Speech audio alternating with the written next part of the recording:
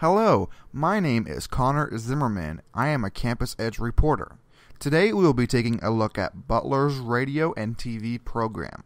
What it means to me, I can't put it into words. It's kind of hard for me to explain, but I see it as, you have to have a real passion for it. You can't just come in here saying, okay, I'm just going to do this just to get a scholarship. I can't do this just to blow by, just to be on TV and be on camera. You have to actually have a passion for this because this is hard work. My favorite thing, honestly, I can't really point out one in specific. I think that if you apply yourself a lot to this program, you will find opportunities and stuff will open up for you. So I think that's what's happened with me is the fact that since I've applied myself and I invested myself into this, it's opened up a lot of opportunities. So I can't say one thing favorite. I mean, I guess you assume I say TV since that's what I do, but crazy thing is I prefer radio. So people see a radio guy that is doing TV and executive producing a TV show, it's kind of weird. My junior and senior year of high school, I was taking medical classes because I planned on becoming a physical therapist because my freshman year of basketball, I injured my knee and I met a physical therapist. I was going through rehab. His name is Dr. John.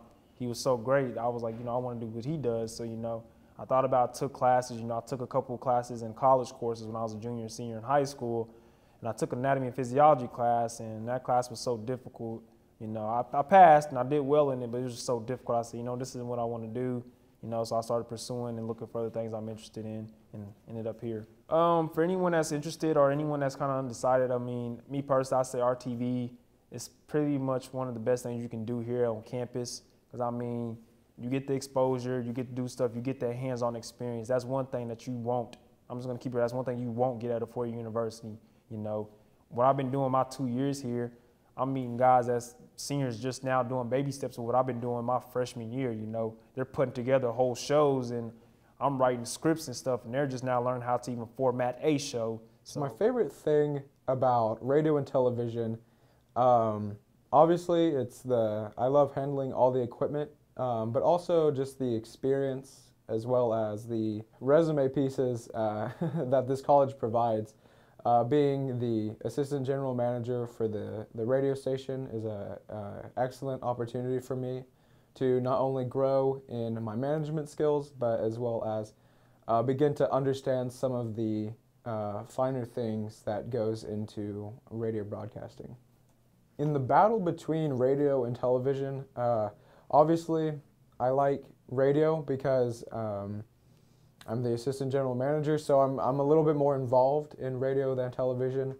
But when it comes down to it, nothing can really compare to going out and doing video shoots. So I enjoy television more, but at Butler I enjoy the radio aspect or the radio side of the scholarship more.